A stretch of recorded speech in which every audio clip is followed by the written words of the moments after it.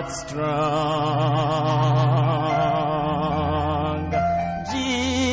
Jesus, keep me from all wrong. I'll be satisfied as long as I walk close to thee.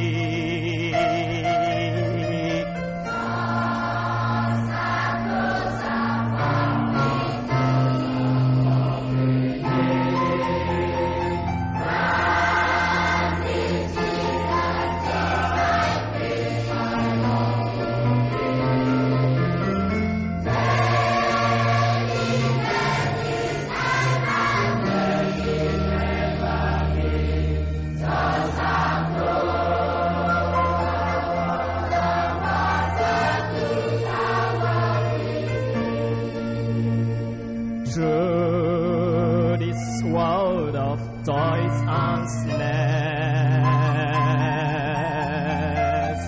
if I falter, Lord, who cares? Who with me my burden shares? Let me walk close to thee.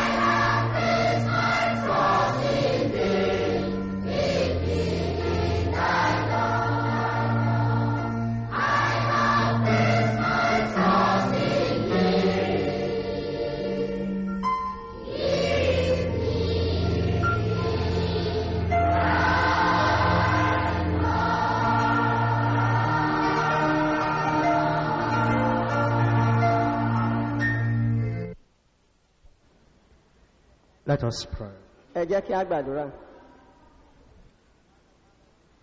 Our Father, we thank you for bringing us to our Bible study once again today. We pray, O Lord, that as we study today, your Spirit will impress and write and plant the word in our hearts in Jesus' name.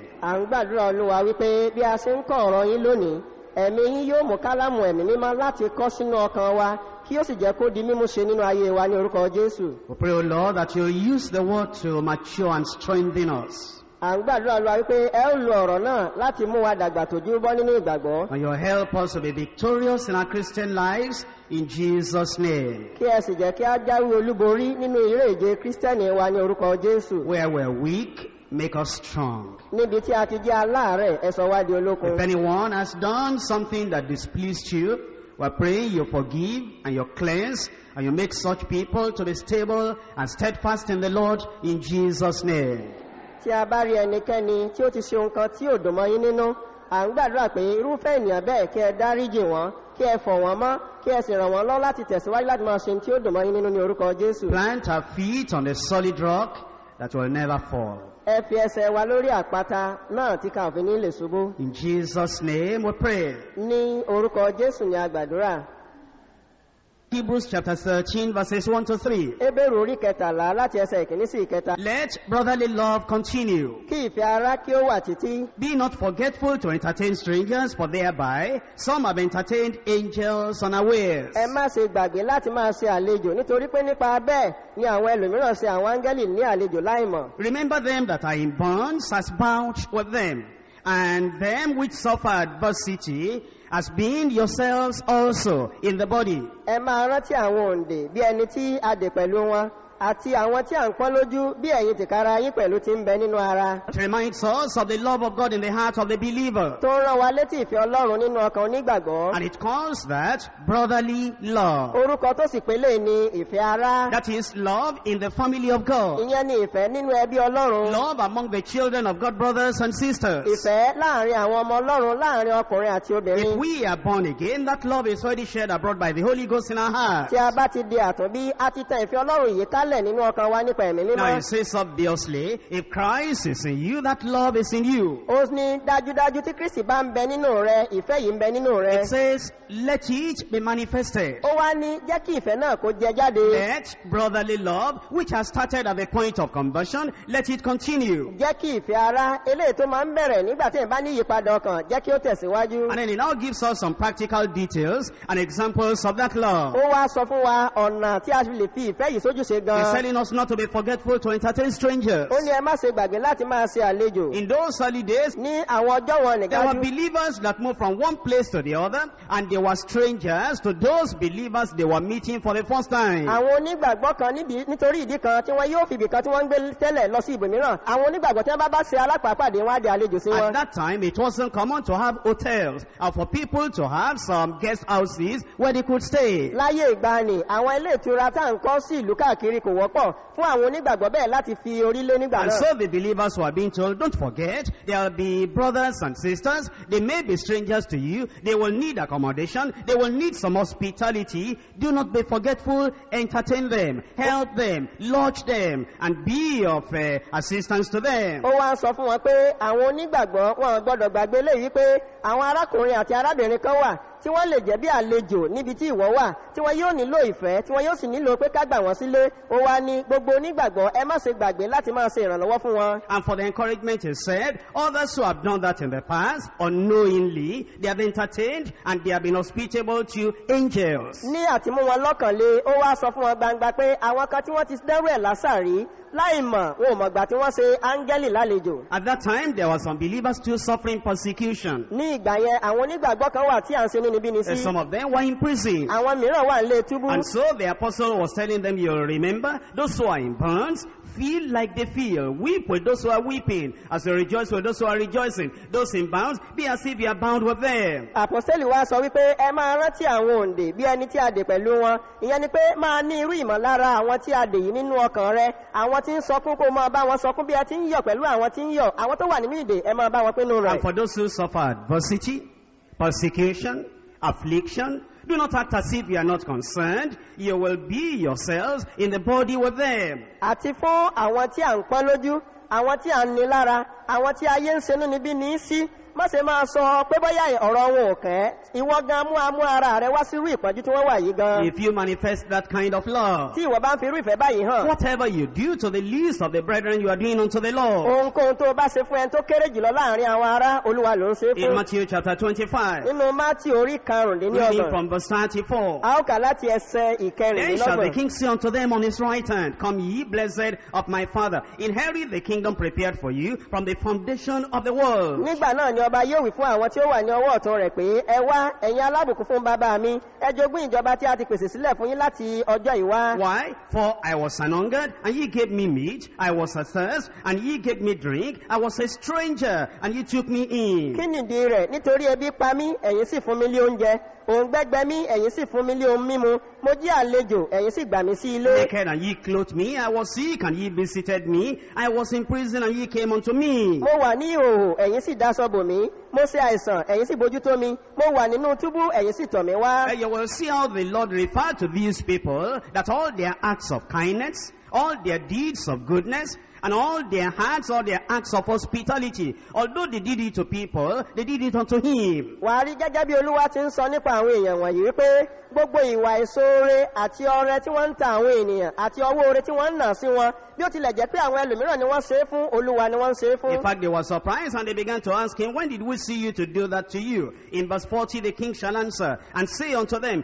verily I say unto you, inasmuch as ye had done it unto one of the least of these my brethren, you have done it unto me. Ẹnu tilẹ̀ ya àwọn onígbàgbọ́ wọ̀nyí, wọ́n sì ń béèrè lọ́wọ́ Olúwa pé nígbà wo ni àwa ṣe àwọn nǹkan wọ̀nyí fún ọ? Ní ẹsẹ̀ 40, ọba yóò sì dáhùn, yóò sì fún wọn pé lóòótọ́ ni mo wí fún yín. Níwọ̀n bí ẹ̀yin ti ṣe fún ọ̀kan nínú àwọn arákùnrin mi wọ̀nyí tí ó kéré jù lọ, ẹ̀yin ti ṣe fún mi. You might wonder and you might say, I don't think I will ever meet an angel and be hospitable and lend a helping hand to an angel. The Lord is saying, you don't need to meet an angel. You can do something that will get into your record and it will be higher than doing it for an angel. Do it for the least of the brethren in the kingdom of God. You do it unto me, the master of angels. Ẹnu lè máa yà wípé níjọ́ wo ni wàá ṣe alábàápàdé áńgẹ́lì láti ṣe lálejò. Ṣùgbọ́n Olúwa sọ wípé o kò nílò láti pàdé áńgẹ́lì kankan, ìwọ sáà nawọ́ oore tàbí ọwọ́ ìkáàánú sí ìkan tó kéré jù ní lọ nínú àwọn arákùnrin mi, ìwọ ti ṣe fún mi. And then in Acts of the Apostles chapter 9, nínú ìṣe àwọn àpòstélì orí 9, verse 5, ẹsẹ̀ 5. verse 4, and he fell to the earth, and he heard a voice saying, Saul, Saul, why persecutest thou me? Ẹsẹ̀ 4, ó sì ṣubú lulẹ̀, ó gbọ́ ohùn tí ń fọ̀ sí pé Sọ́ọ̀lù, Sọ́ọ̀lù, èéṣe tí ìwọ ń ṣe inúnibíni sí mi? And he said, who art thou, Lord?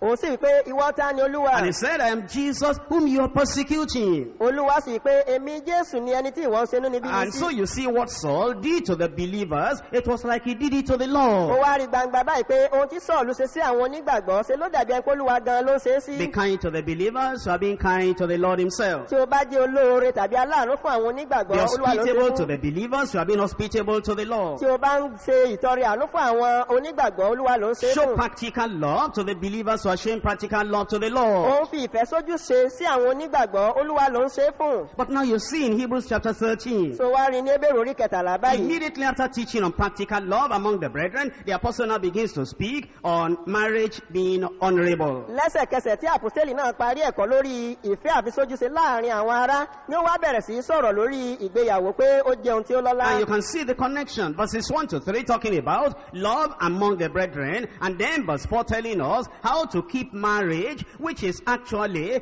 something that the Lord had given in among human beings to show a kind of love. Keep that pure and keep that holy and keep it honorable. Ó wá lè rí àsopọ̀ tí ń bẹ láàrin ẹsẹ̀ 1 sí 3 àti ẹsẹ̀ 4. Bí a ti ń fi ìfẹ́ hàn láàrin àwọn ará, tí à ń fi ìfẹ́ hàn sí ara wa, síbẹ̀síbẹ̀ Olúwa wá wípé ìgbéyàwó ó gbọ́dọ̀ lọ́lá láàrin àwọn ènìyàn, torí náà ẹ jẹ́ kí eléyìí náà kó wà ní mímọ́ láàrin ènìyàn. In Hebrews chapter 13 verse 4, Hébérù orí 13 ẹsẹ̀ 4. marriage is honorable in all, Kí ìgbéyàwó kí ó lọ́lá ní and àárín the gbogbo bed ènìyàn. undefiled. Kí àkété sì jẹ́ aláìléèrí. But whoremongers and adulterers, God will judge. Nítorí àwọn àgbèrè àti àwọn panṣágà ni Ọlọ́run yóò dá You lẹ́jọ́. will see in this verse 4 a balance of the teaching of the word of God. Wà wá rí pé ní ẹsẹ̀ 4 yìí, àpòstélì kò rólé apá kan lórí ọ̀rọ̀ Ọlọ́run. You will see the positive side, you will see the negative side. Wà á rí ìhà tó dára ní ẹ̀gbẹ́ kan àti ìhà tó burú ní ìhà kejì.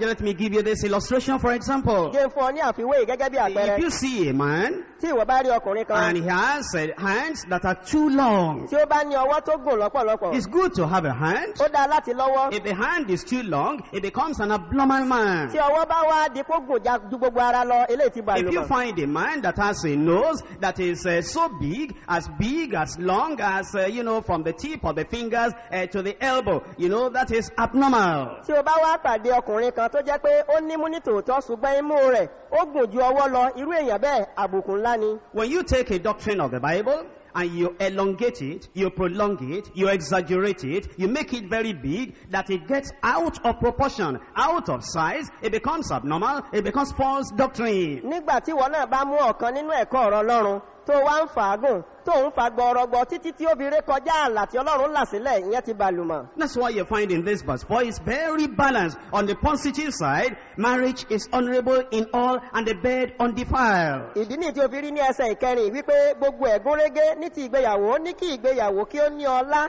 láàrin gbogbo ènìyàn kí àkété sì jẹ́ And aláìléèrí. then the other side of the coin, it tells us, but whoremongers and adulterers, God will judge. ní ìhà kejì ó wá sọ fún wa gbangba pé nítorí àwọn àgbèrè àti àwọn panṣágà ni Ọlọ́run yóò dá lẹ́jọ́. As we look at that verse, we're going to divide the study into 3. bí a ṣe ń wo ẹsẹ̀ yìí a ó pín ẹ̀kọ́ náà sí ẹ̀ka mẹ́ta. God's honor of marriage without immorality. àkọ́kọ́ ni ọlá tí Ọlọ́run fún ìgbéyàwó tí kò léèrí. Number 2, God's great judgment against immorality. èkejì ìdájọ́ ńlá Ọlọ́run lórí ìwà èrí. Number 3, godliness and freedom from immorality. ìkẹta ìwà bí Ọlọ́run àti òmìnira kúrò nínú ìwà èrí. Let's look at number 1, God's honor of marriage without immorality. ẹ jẹ́ kí a wo kókó àkọ́kọ́ ọlá tí Ọlọ́run fi fún ìgbéyàwó tí kò léèrí. It says in verse 4, marriage is honorable in all. ní ẹsẹ̀ ìkẹrin ó ní kí ìgbéyàwó kí ó ní ọlá láàrin gbogbo And when ènìyàn. you look at the word of God, you need to interpret in a balanced measure.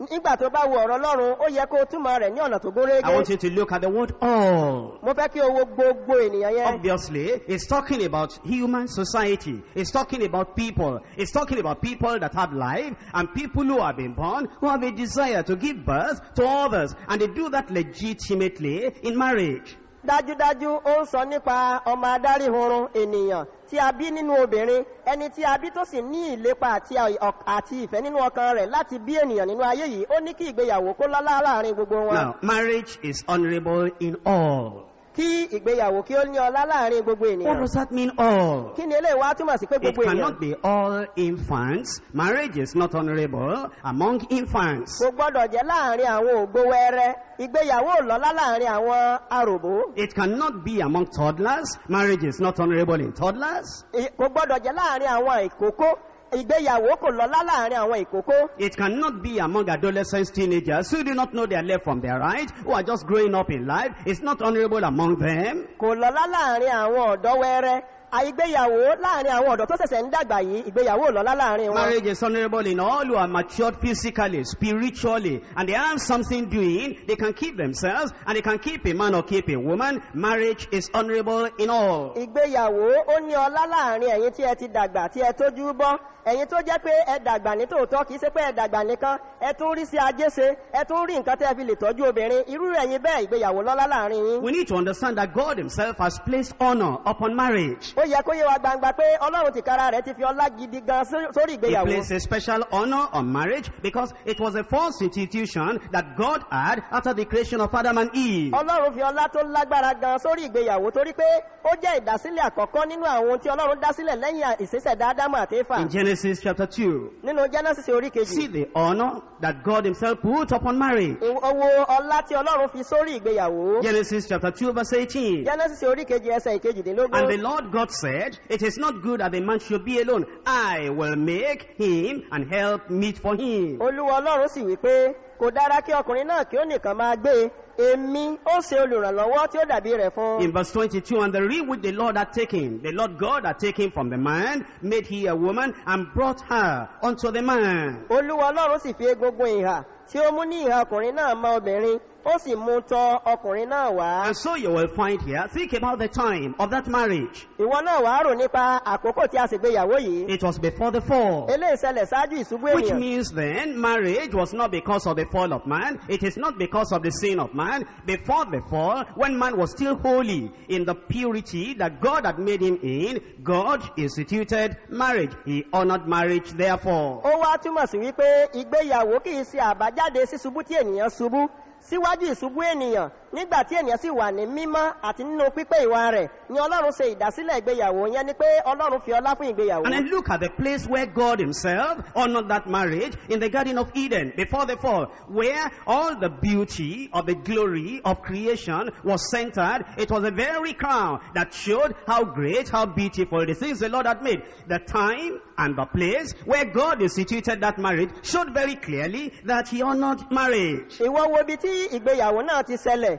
Ó ṣẹlẹ̀ nínú ọgbà Édẹ́nì. Ìyẹn ni pé níbi tí ẹwà, ògo àti Ọlọ́run ti ń jọba. Eléyìí ni wípé Ọlọ́run fi ọlá tí ó ga tí ó sì pọ̀ lọ́pọ̀lọpọ̀ fún ìgbéyàwó torí pé òun ló ṣe ìdásílẹ̀ rẹ̀. Now we see that God the Father honored marriage. Let's look at God the Son himself, Jesus Christ, our Lord and Savior. A rí pé Ọlọ́run Baba ó fi ọlá fún ìgbéyàwó. Ní báyìí wá jẹ́ kí a wo Ọlọ́run Ọmọ Jésù Kristi bí ó ṣe fọlá fún In ìgbéyàwó. John chapter 2, Nínú Jòhánù orí kejì, looking at verses 1 and 2. ẹsẹ̀ ìkíní àti ìkejì. And the third day, there was a marriage in Cana of Galilee. And the mother of Jesus was there. And both Jesus was called and his disciples to the marriage. Ní ìjọ́ kẹta, a sì ń ṣe ìgbéyàwó kan ní Kánà àti Gálílì. Ìyá Jésù sì ń bẹ níbẹ̀. A sì pè Jésù àti àwọn ọmọ ẹ̀yìn rẹ̀ pẹ̀lú síbi ìgbéyàwó. And in verse 11, this beginning of miracles did Jesus in Cana of Galilee, and manifested forth his glory, and his disciples believed on him. Ní ẹsẹ̀ ìkọkànlá, àkọsẹ̀ sí àmì yìí ni Jésù sì ṣe ní Kánà àti Gálílì. Ó sì fi ògo rẹ̀ hàn, àwọn ọmọ ẹ̀yìn rẹ̀ sì gbà á gbọ́. But when you think about the many miracles that Jesus performed, Tí o bá ń ronú nípa ọ̀pọ̀lọpọ̀ iṣẹ́ ìyanu tí Jésù Olúwa and you ṣe, think of the reason why he performed those tó o miracles, sì ń ronú ìdí gan tó fi ṣe iṣẹ́ ìyanu that there náà. were supernatural signs to prove that this is the Messiah, this is the anointed one, this is Christ the Savior. And the very first sign he will give to show the people that I am the expected one. He gave that sign in the marriage in Cana of Galilee. He honored marriage. Iṣẹ́ àmì mẹ́rìírí tí ó hàn pé Jésù ni Mèsáyà, òun ni Kristi, òun ni ẹni tí a ó fi ṣẹbọ fún ẹ̀ṣẹ̀ aráyé. Àmì pé òun ni Mèsáyà, iṣẹ́ ìyanu àkọ́kọ́ yìí ló ṣe níbi ìgbéyàwó tí a ṣe ní Kánà àti In Gálílì. Ephesians now, chapter 5, Nínú Éfésù báyìí, orí karùn-ún, you know that all scripture is given by inspiration of ó God. mọ̀ pé gbogbo ìwé mímọ́ ni a fún nípa ìmísí And you Ọlọ́run. know that this came from the Holy Spirit himself. Ó sì mọ̀ pé eléyìí gan láti ọ̀dọ̀ ẹ̀mí mọ́ gan ló ti wá. What did the Holy Spirit lead Paul the apostle to write concerning marriage? Ní kí ni ẹ̀mí mímọ́ ń darí Paul àpòstélì láti kọ nípa ìgbéyàwó? He tells us in Ephesians chapter 5 and verse 25. Nínú Éfésù orí karùn-ún ẹsẹ̀ ìkẹẹ̀dọ́gbọ̀n ló ti ń sọ fún wa. Husbands, love your wives, even as Christ also loved the church, and he gave himself for it. Ẹ̀yin ọkọ, ẹ fẹ́ràn àwọn aya yín gẹ́gẹ́ bí Kristi ti fẹ́ràn ìjọ tí ó sì fi ara rẹ̀ fún un. And then he tells us in verse 28, so men, so ought men to love their wives as their bodies. He that loveth his wife loveth himself. Ó tún sọ fún wa ní ẹsẹ̀ ìkejìdínlọ́gbọ̀n pé bẹ́ẹ̀ ni ó tọ́ kí àwọn ọkùnrin kí ó máa fẹ́ràn àwọn aya wọn gẹ́gẹ́ bí àwọn tìkára wọn. Ẹni tí ó bá fẹ́ràn aya rẹ̀ ó fẹ́ràn In àwọn verse tìkára rẹ̀. 32, this is a great mystery, but I speak concerning Christ and the church. Ẹsẹ̀ ìkejìlélọ́gbọ̀n àṣírí ńlá ni èyí ṣùgbọ́n èmi ń sọ nípa ti Kristi àti ti ìjọ. Here is the Holy Spirit telling us that the relationship between Christ and his church is likened to that of the husband and the wife, making use of marriage as a pure symbol, as a good symbol to show us the relationship, eternal relationship between Christ and his church. Ní ìní àpòstélì ń sọ nípa ìbáṣepọ̀ ìjọ àti Kristi tí ó wá ń fi ìgbéyàwó ṣe àpẹẹrẹ mímọ́, eléyìí tí ó ń ṣe àpẹẹrẹ ayérayé nípa ìgbéyàwó tàbí àṣepọ̀ tí ń bẹ láàrin Kristi àti ìjọ rẹ̀. How this shows us very clearly then, as God the Father honors marriage, Jesus the Son of God honors marriage, and the Holy Spirit, the Holy Ghost, also honors marriage. Eléyìí ló fi hàn wá gbangba gẹ́gẹ́ bí Ọlọ́run Baba ṣe fi ọlá fún ìgbéyàwó, Ọlọ́run Ọmọ Jésù Kristi ó fi ọlá fún ìgbéyàwó, ẹ̀mí mímọ́ fún ara rẹ̀ ó wá ń lọ́wọ́ sí ìgbéyàwó. The point is this: if the Father, the Son,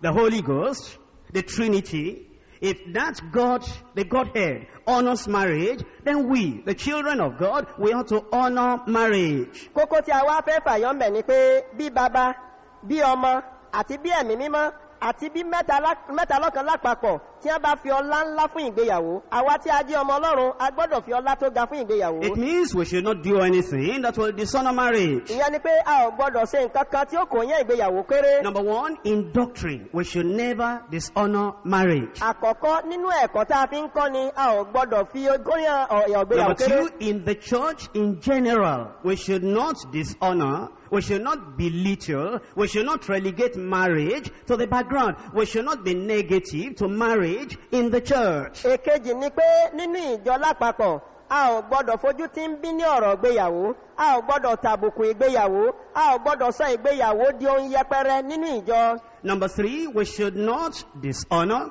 We should not destroy the marriage of any individual. If we honor it, we're not going to destroy it. And God honors marriage in all. Therefore, as a member of the church, as a child of God, you will be very careful. You do not tamper with the family of anyone in the church or even in the society. Ẹ̀kẹta ni wípé a ò gbọ́dọ̀ ṣe àkóbá fún ìgbéyàwó ẹnikẹ́ni tàbí kí a máa tàbùkù ìgbéyàwó ẹnikẹ́ni.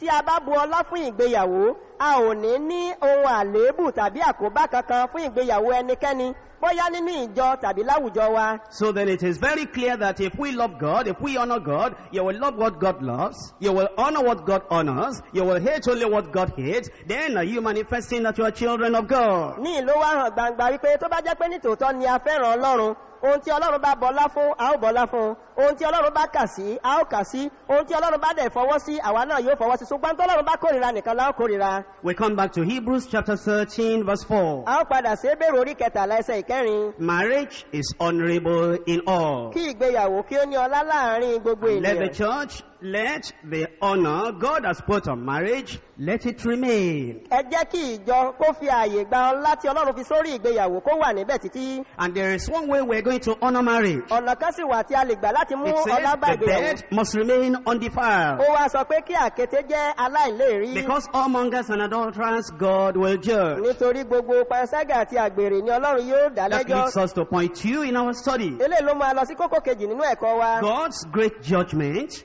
against immorality. Ìdájọ́ ńlá Ọlọ́run lórí ìwà èrí. God's great judgment against immorality. Ìdájọ́ ńlá Ọlọ́run lórí ìwà èrí. It tells us, whoremongers and adulterers, God will judge. Ó sọ fún wa wípé gbogbo àwọn àgbèrè àti àwọn panṣágà ni Ọlọ́run yóò dá lẹ́jọ́. Very clearly then, anyone that dishonors marriage through immorality, through fornication, through adultery, dishonors God. And then God says he will judge him.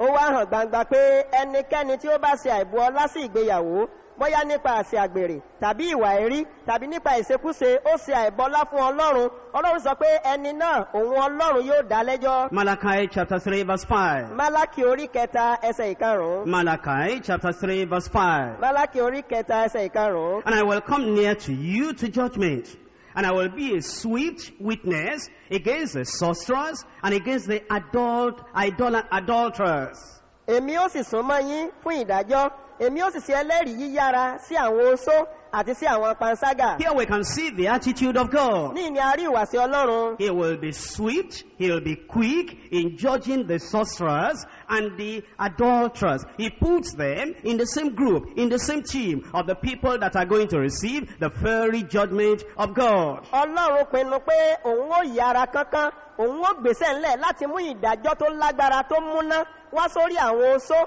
àti àwọn panṣágà. Ìyẹn ni pé àtóṣó àti panṣágà Ọlọ́run fi wọ́n sẹ́gbẹ́ kan náà. Ephesians chapter 5 verse 5. Éfésù orí 5 ẹsẹ̀ ìkarùn-ún. Ephesians 5:5. Éfésù orí 5 ẹsẹ̀ ìkarùn-ún. For this ye know, that no whoremonger, no unclean person, no covetous man, who is an idolater, has any inheritance in the kingdom of Christ and of God. Nítorí ẹ̀yin mọ̀ èyí dájú pé kò sí panṣágà tàbí aláìmọ́ ènìyàn tàbí olójú kòkòrò tí í ṣe olùbọ̀rìṣà tí yóò ní ìní kan ní ìjọba Kristi àti ti Ọlọ́run. The apostle was telling the believers, he said, it's no secret. Everybody knows this. Everybody should know this. Àpọ́sẹ́lì ń sọ gbangba wípé ọ̀rọ̀ tí mo sọ nípa rẹ̀ kì í sí àhesọ. Eléyìí sí ọ̀rọ̀ àṣírí kan, gbogbo ènìyàn ló yẹ kó mọ̀ eléyìí. He was telling them that if you belong to the church at Ephesus, and you are living in adultery, and you are living in fornication, you do not have any inheritance in the kingdom of Christ. Neither do you have inheritance in the kingdom of God. You'll just be a nominal bench warmer in the Ephesians church, and you will not get to heaven. Ó sọ fún wọn gbangba pé tí o bá jẹ́ ìkan lára àwọn ìjọ tó wà ní Éfésù, síbẹ̀síbẹ̀ tó wá jẹ́ alágbèrè tàbí panṣágà, pé ó dájú gbangba pé o kò ní ìpín kan níjọba Kristi. o kò ní ní ìpín kankan ní ìjọba Ọlọ́run, ṣé ni wàá kàn máa bá wọn kúnjọ ò ní nǹkan kan sí ní ìjọba Then Ọlọ́run. he said in verse 6, let no man deceive you with vain words, for because of these things, adultery, fornication, covetousness, and such like, because of these things cometh the wrath of God upon the children of disobedience. Ẹsẹ̀ ìkẹfà, ẹ má ṣe jẹ́ kí ẹnikẹ́ni fi ọ̀rọ̀ asán tàn yín jẹ, nítorí nípasẹ̀ nǹkan wọ̀nyí, àgbèrè, panṣágà, ojúkòkò àti irú báwọn ní ìbínú Ọlọ́run ṣe ń bọ̀ wá sórí àwọn ọmọ aláìgbọràn. In 1 Corinthians chapter 10 verse 8. Nínú Kọ́ríńtì kìíní orí kẹwàá ẹsẹ̀ ìkẹjọ. Neither let us commit fornication, as some of them committed, and fell in one day 23,000. Bẹ́ẹ̀ ni kí àwa kí ó má ṣe ṣe àgbèrè, gẹ́gẹ́ bí àwọn mìíràn nínú wọn ti ṣe, tí 11,000 ènìyàn sì ṣubú ní ijọ́ kan. Now you will see the attitude of God, and if you're really on the side of the Lord, if you have the mind of Christ, if you have the Spirit of God, you will not take adultery, fornication with a light hand. You will not belittle it, and you will not say, what is it that we have done that nobody else has done before? It was so serious that in one single day, 23,000 died among the children of Israel and went to hell because of immorality, because of fornication and adultery. Tó bá jẹ́ pé ní tòótọ́ ni ó wà ní ìhà ti Olúwa, tó fẹ́ràn Olúwa tí ó sì ní ọkàn Kristi, ó kò ní máa fojú kéré ọ̀rọ̀ panṣágà tàbí àgbèrè tàbí kó máa fọwọ́ yẹpẹrẹ mú pé kí la ṣe tẹ́lòmí ò ti ṣe rí, nítorí pé ẹ̀ṣẹ̀ àgbèrè àti panṣágà tí àwọn ọmọ Ísírẹ́lì ṣe ní ọjọ́ kan, 11,000 ènìyàn ṣubú ní ọjọ́ náà. And in 1 Corinthians chapter 6, Nínú Kọ́ríńtì kìíní orí kẹfà, verses 9 and 10. ẹsẹ̀ ìkẹsàn àti Know ye ìkẹwàá. not that the unrighteous shall not inherit the kingdom of God?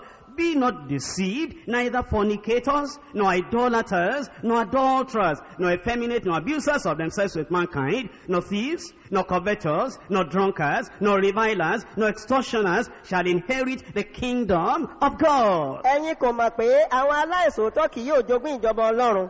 Kí a má tàn yín jẹ, kì í ṣe àwọn àgbèrè tàbí àwọn abọ̀rìṣà tàbí àwọn panṣágà tàbí àwọn aláìlera tàbí àwọn tí ń fi ọkùnrin ba ara wọn jẹ́ tàbí àwọn olè tàbí àwọn olójúkòkòrò tàbí àwọn ọ̀mùtí tàbí àwọn ẹlẹ́gàn tàbí àwọn alọ́nilọ́wọ́gbà ni yóò jogún ìjọba Ọlọ́run. Now you see, the greatest thing that can happen to you or happen to me is to enter the kingdom of God.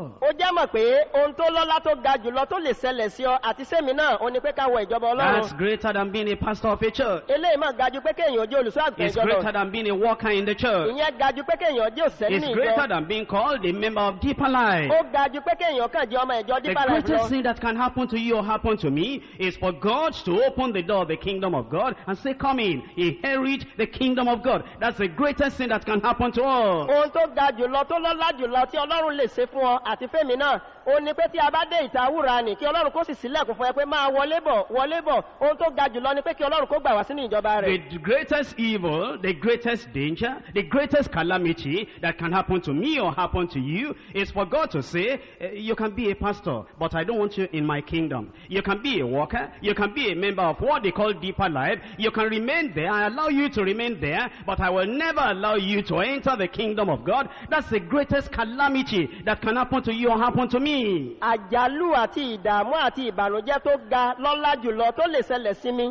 àti èyí tí ó lè ṣẹlẹ̀ sí ìwọ náà ni pé kí Ọlọ́run fi ààyè gbà àyàn nínú ìjọ pé ó lè jẹ́ olùṣọ́-àgùntàn nínú ìjọ tàbí kó o jẹ́ òṣìṣẹ́ nínú ìjọ tàbí kó o jẹ́ ọmọ ìjọ tí ó ń pè ní dípà ṣùgbọ́n pé wàá wo ọ̀run yẹn mi ò ní fààyè gbọ́ láti wọbẹ̀ àjálù ńlá ni tó bá ṣẹlẹ̀ You sí see, yẹn. if you or I, anyone, if we commit fornication or adultery and no man knows about it, and we keep our position as pastor, as worker, as member in the church, and we think we're doing well, after all I'm still the pastor, after all I'm still the leader, and we do not get to heaven, is the greatest eternal calamity that can happen to anyone. Be very careful. We must be free from adultery, free from fornication, if we're going to get to the kingdom of God. Ó jẹ́ mọ̀ wípé àjálù tàbí ìdààmú tàbí wàhálà ńlá tó lè ṣẹlẹ̀ fún ẹ ó ní pé kí èmi tàbí ìwọ kí n ti wọnú ẹ̀ṣẹ̀ tàbí kó o ti wọnú ẹ̀ṣẹ̀ àgbèrè tàbí panṣágà lọ káwa máa díbọ́n ká máa pa ipò wa mọ́ nítorí pé ẹnikẹ́ni ò mọ̀ nípa rẹ̀ ká sì máa rò pé ohun gbogbo dára kó wá jẹ́ pé nípasẹ̀ léyìí èèyàn wá sọ ayérayé ọ̀run rere èèyàn wá sọnù àdánù ńlá ni. Why is it very serious to commit fornication and adultery? èsè tó fi le tó bẹ́ẹ̀ láti dẹ́ṣẹ̀ àgbèrè àti panṣágà. Number one, it makes some believers around us blaspheme the name of God. àkọ́kọ́ ni pé yóò jẹ́ kí àwọn aláìgbàgbọ́ tó wà láyìíká wa kí wọ́n sọ̀rọ̀ òdì sórúkọ olúwa. Others will be saying, you say you are born again, you say you are going to deeper, you say you believe in holiness. Look at this now. It will make those unbelievers to blaspheme the name of the Lord. When you do it, it's a serious matter. àwọn aláìgbàgbọ́ yóò máa tọ́ka àléébù sí ọ wípé ṣébó ló ń lọ dípà ṣébó ní kírísítẹ́nì ni ọ wá wo nǹkan tó dán lásà nísinsìnyí eléyìí ó fi àyè gba àwọn ọ̀tọ̀ ọlọ́run àwọn aláìgbàgbọ́ láti máa sọ̀rọ̀ òdì sí ọlọ́run. Number two, it will drag the reputation of Christ and the reputation of the church into the mud. èkejì ni pé yóò mú orúkọ kristi àti ọlá kristi àti iyì tíjọ ní yóò mú wọnú àbàtà lọ wọ́n fi gbolẹ̀. Number three, it makes us to forfeit our relationship and fellowship with God. ẹ̀kẹta ni pé yóò mú wa pàdánù ìbáṣepọ̀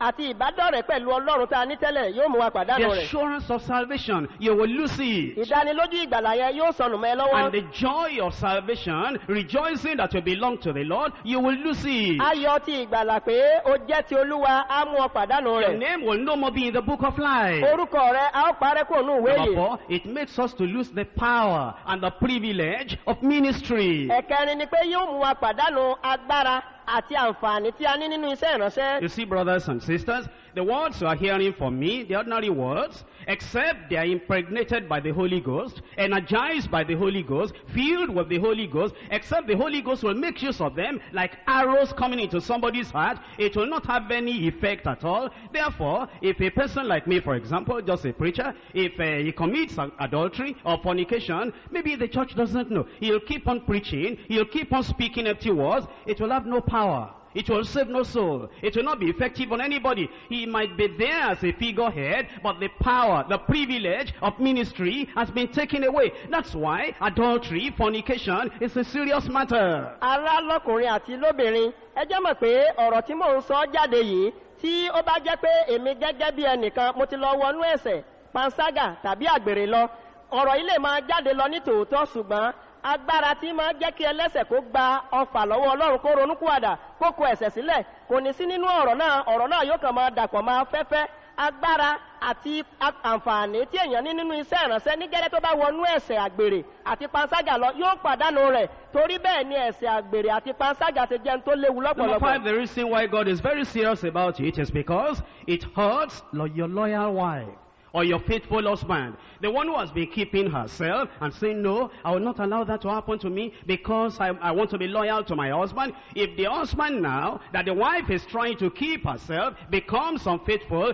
it hurts the wife to the depth of her heart. That will be very difficult to comfort that woman. ẹ̀karùn-ún ni pé yóò mú ọgbẹ́ ọkàn tàbí ìpalára bá ìyàwó rẹ tí ó jẹ́ olóòótọ́ sí ọ tàbí ọkọ rẹ tí ó ti fọkàn tán ìyẹn ni pé nígbà tí aya pin nínú ọkàn rẹ̀ pé ọlá yìí tọkọ mi nìkan ni tó sì ń fi ọlá yẹn fún ẹ tí ò fẹ́ jẹ́ aláìsòótọ́ sí ọ ṣùgbọ́n nígbà tí irú ìyàwó gbẹ́ ẹ̀ bá lọ gbẹ̀yìn gbọ́ wípé ìwọ gan ló wá jẹ́ aláìsòótọ́ á mú ọgbẹ́ ńlá wá sínú ọkàn ìyàwó Number bẹ́ẹ̀. 6, it makes us to lose the respect and the honor and the trust of our own children. ẹ̀kẹfà ni pé yóò mú wa pàdánù ọlá ìtẹríba àti ìgbẹ́kẹ̀lé tí àwọn ọmọ wa ní nínú wa. Number 7, we lose the credibility that we have with the leadership of the church that has been respecting us before, giving us assignment before. Oh, the church will now say, we don't know that's how sister so-and-so is. We don't know that's how brother so-and-so is. You lose credibility with the leadership of the church. èkeje ni wípé wàá pàdánù ipò iyì ipò ẹ̀yẹ eléyìí tó ní láàrin àwọn adarí nínú ìjọ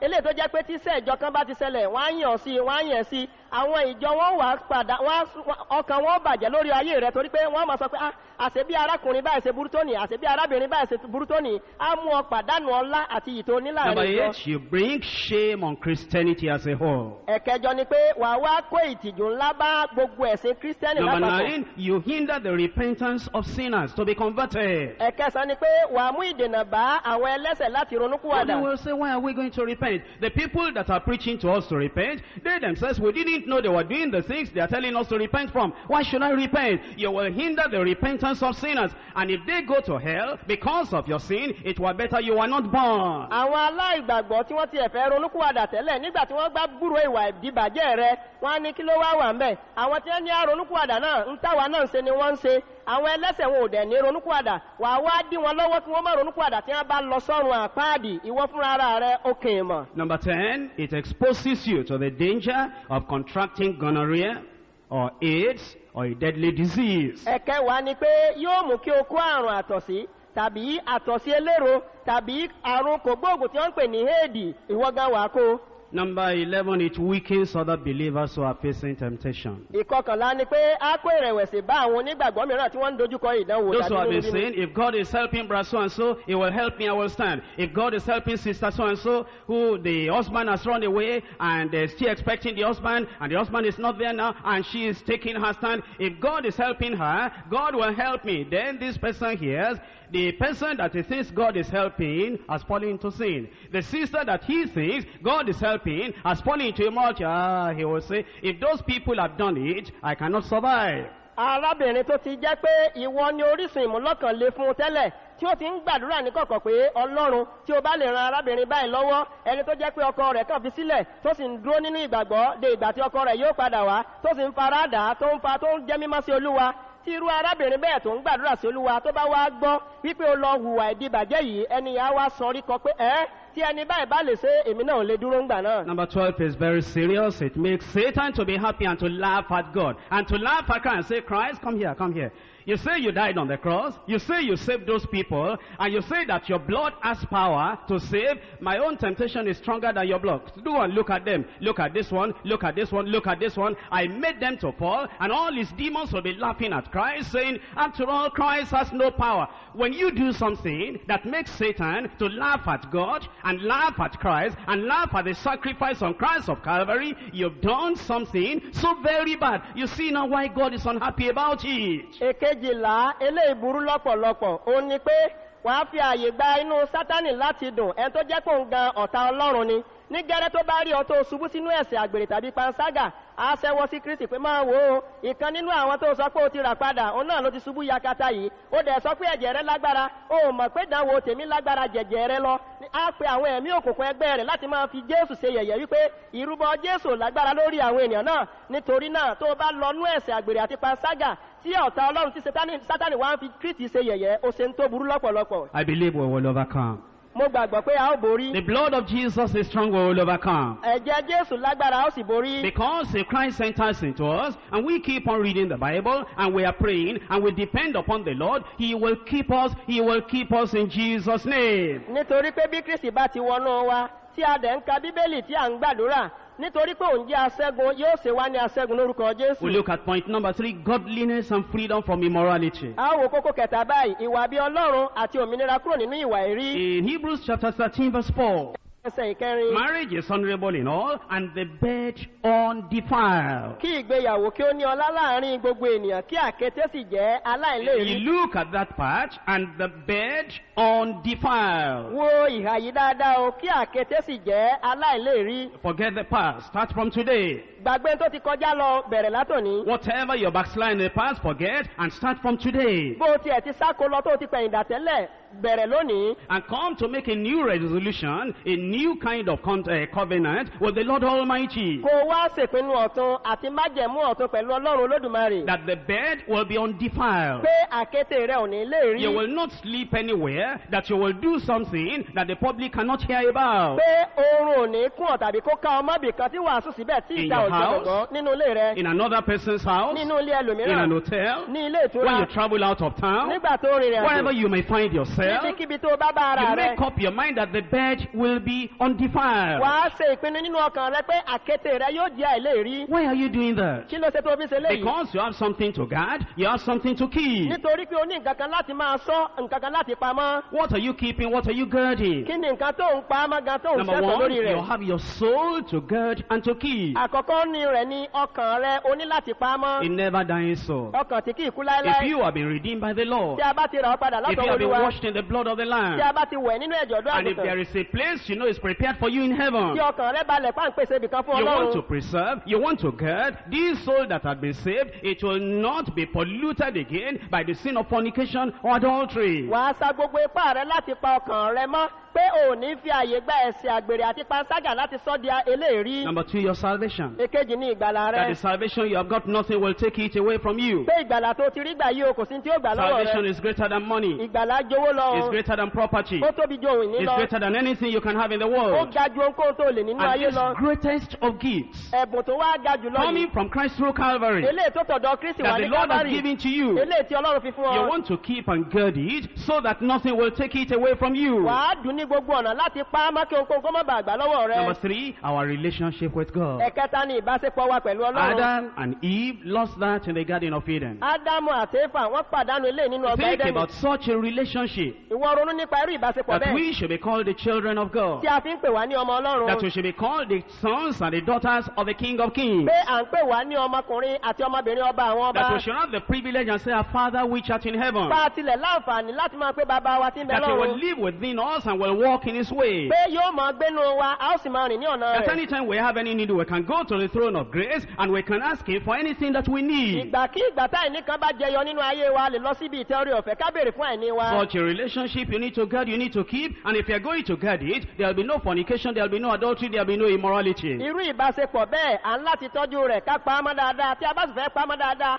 àgbèrè àti panṣágà a ò tiẹ̀ gbọ́dọ̀ rí ní Number sàkání 4 rẹ̀. is our rewards in glory. Ẹ̀kẹrin ni èrè wa nínú ògo. We've been singing about heaven. A ti ń kọrin nípa We've ọ̀run. been talking about heaven. A ti ń sọ nípa Some of ọ̀run. us have had dreams on the rapture. Àpọ̀ nínú wa la ti lálàá nípa And ìgbàsókè. some of us will remember heaven every time, and we know that that day will come when He will reward us in glory. Àwọn kan nínú wa ìgbà gbogbo la máa ń rántí ọ̀run wípé ọjọ́ kan ń bọ̀ o tí ọba àwọn ọba tí ó fi èrè fún wa For lọ́run. all that reward in glory, you will lose in a moment of time because of the pleasure of sin. Gbogbo èrè tí a ti kó jọ díẹ̀ yẹn ní ìṣẹ́jú àyá wàá pàdánù rẹ̀ nítorí adùn ìṣẹ́jú Number kan. 5, what we have to get, the deposit of the Spirit and the power of God in us. Ẹ̀karùn-ún ohun tá ń láti tọ́jú ni ẹ̀mí Ọlọ́run àti agbára Ọlọ́run tí a fi Look sínú at the wa. Holy Spirit that is given to us, the abiding comforter. Ìwọ wo ẹ̀mí mọ́ tí a fi fún wa olùtùnú tí ń bá wa gbé. The power of the Holy Ghost. Agbára ẹ̀mí mímọ́. That same power that manifested itself in the life of Jesus Christ, and He said, the works I do, ye shall do also. We need to get that one by keeping ourselves away from adultery, away from fornication. Agbára yìí kan náà tó farahàn nínú ayé Jésù tí Jésù fi fọwọ́ sọ̀yà yìí pé iṣẹ́ tí mo ṣe lẹ́ ó ṣe àti tó tóbi jù bẹ́ẹ̀ lọ lẹ́yìn ó ṣe pẹ̀lú nítorí náà a ń láti sá fún ẹ̀ṣẹ̀ àgbèrè àti panṣágà láti pa agbára yìí mọ́. Number 6, our privilege in ministry. Ẹ̀kẹfà ni àǹfààní wa nínú iṣẹ́ ìránṣẹ́. Have you ever thought about it? Ó wá ti rò nípa èyí bí. Even for you to stand on this pulpit like this, Fún ọ láti ní àǹfààní láti dúró lórí àga àwàásù before mi thousands of people, níwájú ẹgbẹẹgbẹ̀rún àwọn even if èèyàn. it is to only make announcements, Tó bá tiẹ̀ jẹ́ pé láti wá ṣe ìfilọ̀ even if lásán. it is to come here and sing a solo, Tó tiẹ̀ jẹ́ pé ìwọ nìkan la fún láǹfààní láti if it's kọrin to come àdákọ. here before thousands of people and lead such the scripture, Tó wá sí bíbà yìí níwájú ẹgbẹẹgbẹ̀rún àwọn èèyàn tó wá kọ́ wọn níwá inú a ìwé mímọ́. great privilege indeed. Àǹfààní aláìlẹ́gbẹ́ ni. And there's a privilege that many other people are looking forward to. Àǹfààní tí ọ̀pọ̀lọpọ̀ sì ń nàgà láti wọ̀ nìyí. There's sometimes some people, they meet me. Ọ̀pọ̀ ìgbà ni àwọn ẹlòmíràn máa ń rí olùṣọ́ They àgùntàn. are outside a Deeper Life Bible Church. Wọn ò sí nínú ìjọ Deeper And Life. then they will say, one of them told me he had a dream. And in that dream, he saw me. And then he was standing by my side. And he was so very happy. And then he said, I took a big Bible in hand. And he wanted to just help me carry the Bible. And then come to a large congregation. Then he woke up. Then he will tell me he became sorrowful. Then he will tell me, Pastor, please give me the interpretation of that dream. Since I am not in your church, should I come to your church? I say, well, if you come, you are coming and say, member. He said, what? But I had a dream. They look at it as a great privilege. And for those of us who are here, and the privilege already is in our hand, I pray that this privilege, nothing will take it away from your hand in Jesus' name.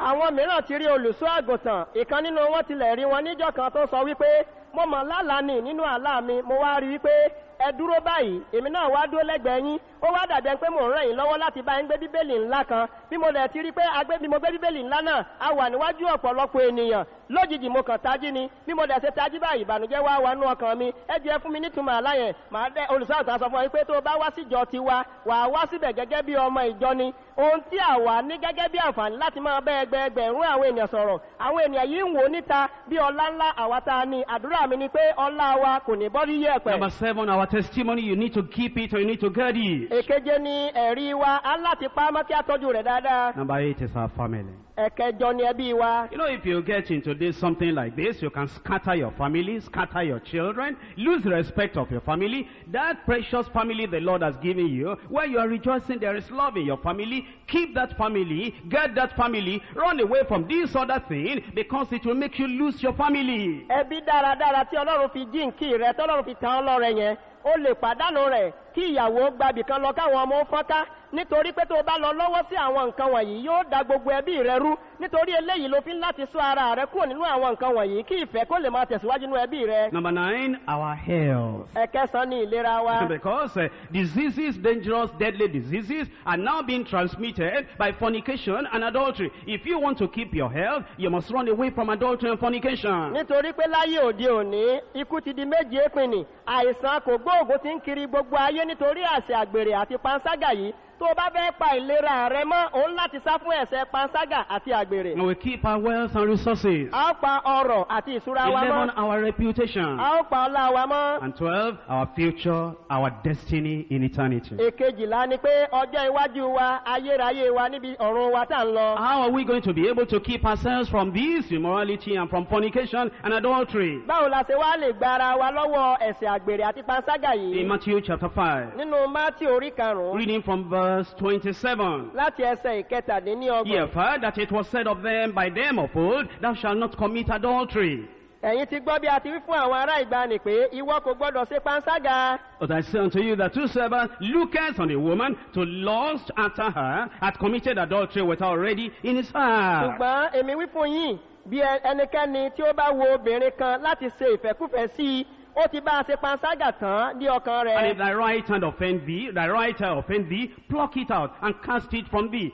For it is profitable for thee that one of thy members shall perish, and not that thy whole body shall be cast into hell. Bí ojú ọ̀tún rẹ bá mú ọ kọsẹ̀ yọ jáde kí o sì sọnù ó ṣàlérè fún ọ kí ẹ̀yà ara rẹ kan kí ó ṣègbéjú pé á gbé gbogbo ara rẹ jù sí iná If ọ̀run somebody is àpáàdì. as useful to you as your eye, profitable to you as your eye, dear to you as your eye, precious to you as your eye, if it's leading you to commit immorality, leading you to have loss, leading you to have thoughts that will make you go into sin, cut off from him, cut off from her. It is profitable for you to cut her off and enter into life without the advantage of joining together with her or with him, rather than you have him, you have her, and you have all the things you are doing together, then you go to hell. Bí ẹnikẹ́ni bá sọ̀ wọ́n fún ẹ tàbí tó ṣe iyebíye ló fún ẹ gẹ́gẹ́ bí ojú ọ̀tún rẹ tí ẹni náà wúlò lọ́pọ̀lọpọ̀ gẹ́gẹ́ bí ojú ọ̀tún rẹ ṣe wúlò fún ọ tó jẹ́ pé nínú gbogbo àṣepọ̀ yín á máa mú ọkàn rẹ fà sí ìfẹ́kúfẹ̀ẹ́ àti ìṣekúṣe ó sàn kó ta irú ẹni bẹ́ẹ̀ nù kó yàgò fún irú ẹni bẹ́ẹ̀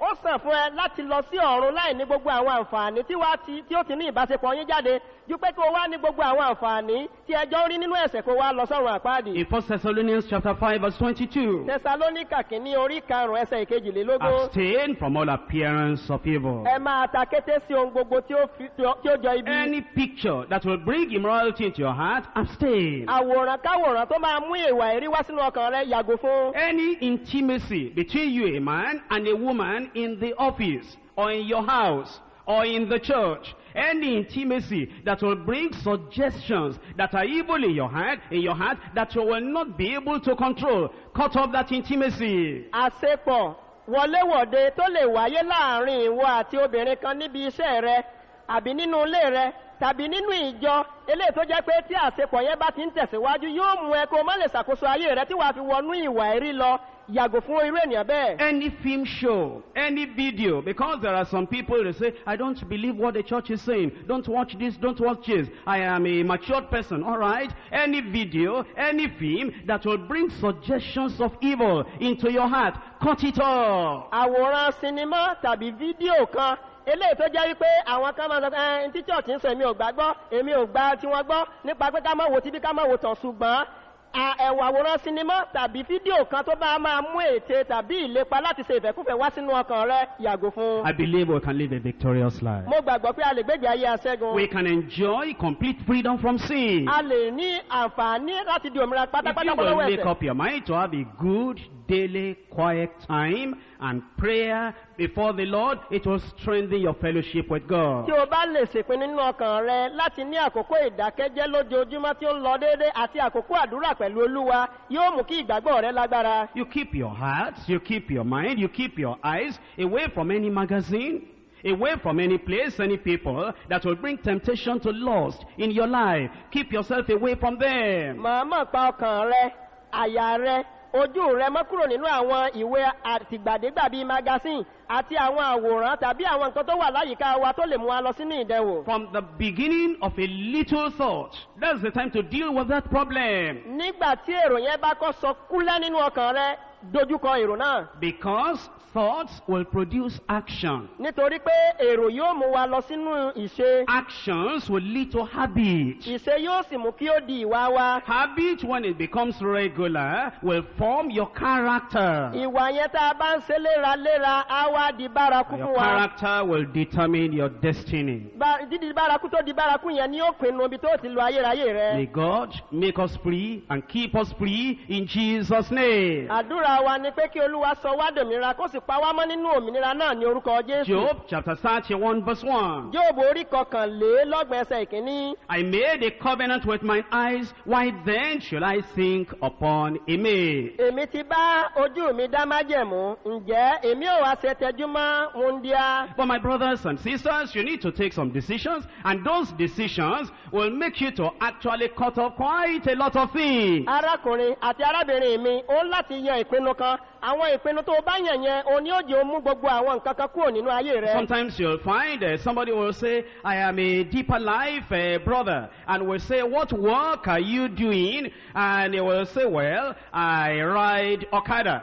And I take all those people, will say, you're a member of this church. You say, yes, I ride Okada. And you take all those women at your back, pressing their chest on you. When you break, and you're still a Christian, well, I'm trying to be a Christian. When the trumpet sounds, we may not find you among us up there. Ìgbà mìíràn, a máa ṣe alábàápàdé àwọn kan. A ní kírísítẹ́nì lòun tá a bá níbo lẹ ti jẹ́ kírísítẹ́nì tí a níjọ dípà. Ṣé ní tòótọ́ ni o, iṣẹ́ kílẹ̀ wá ń ṣe wá ní à? Àwọn tó máa ń gun alùpùpù ọ̀kadà, iṣẹ́ yẹn ni mò ń ṣe é jẹun. Àwọn tí adẹ́wà sọ pé ṣé lóòótọ́ ni, ṣé kírísítẹ́nì ẹ̀ ni wọ́n ní bẹ́ẹ̀ ni.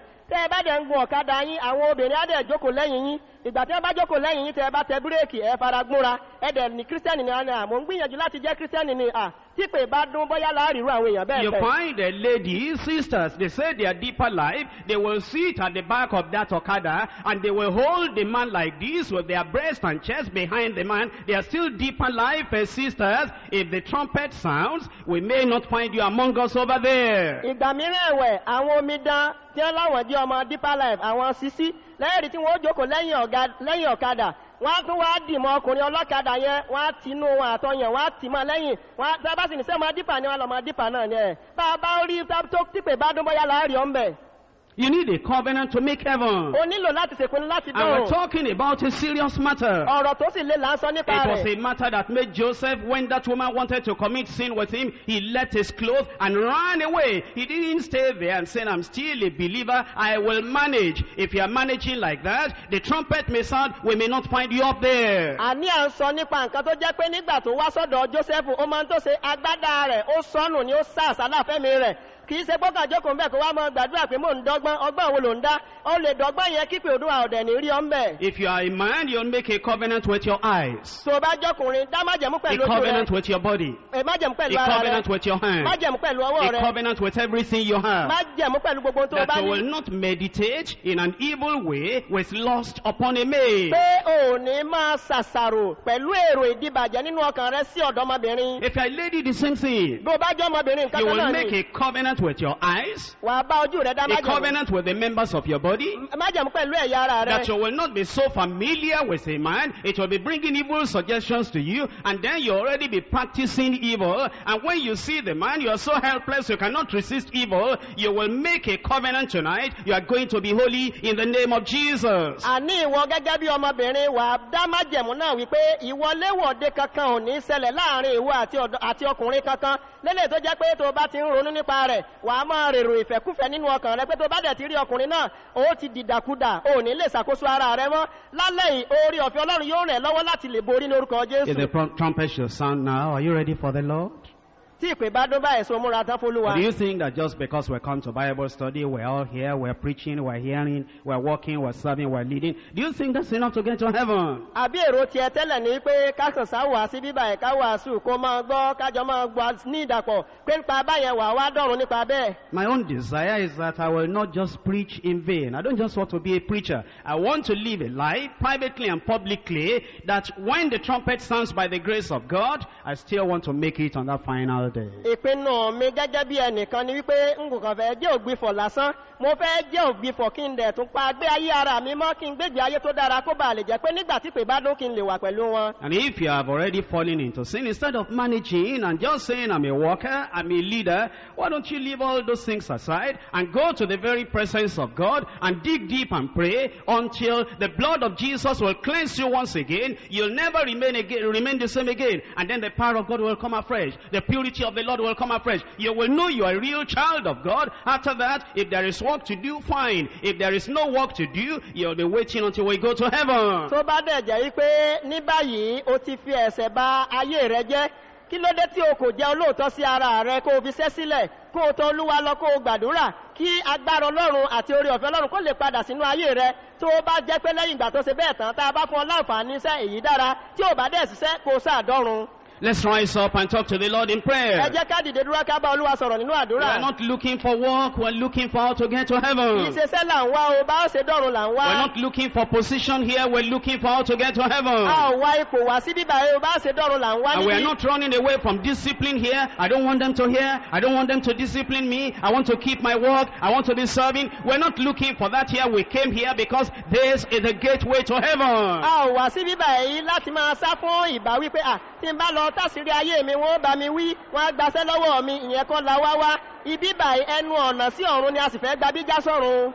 Look at your life. Wo ìgbé ayé rẹ. Open it before the Lord. Sípayá rẹ̀ Be níwájú Olúwa. transparent before the Lord. Jẹ́ ẹni tó mọ́ níwájú Olúwa. Activity will not take you to heaven. Iṣẹ́ ṣíṣe kọ́ ni ó gbé ọ dọ́run. Being a pastor will not take me to heaven. Jíjẹ́ ògbìfọ̀ kò ní mú mi dọ́run. And being a leader will not take me to heaven. Kájẹ́ adarí ò ní mú mi dọ́run. Without holiness, no man shall see the Lord. Láìsí ìwà mímọ́ kò sẹ́ni tí ó rí You will Olúwa. run to another church and they make you a preacher, they make you a pastor.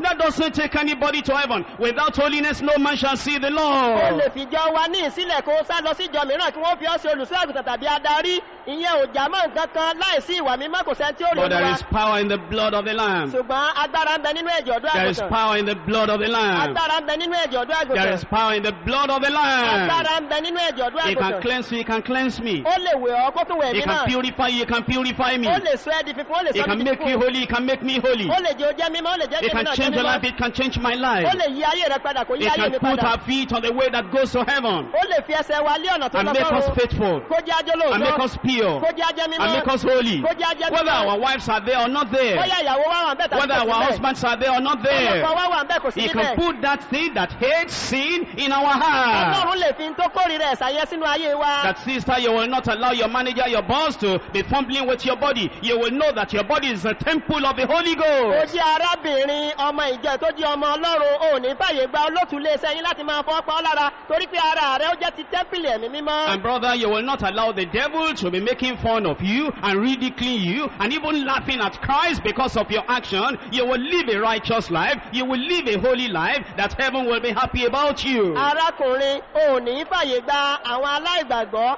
àti èṣù àti àwọn ẹ̀mí èkùnkùn láti máa fi ọ́ ṣe yẹ̀yẹ́ láti máa fi Kristi ṣe yẹ̀yẹ́ àti láti máa fi ọ̀run ṣe yẹ̀yẹ́.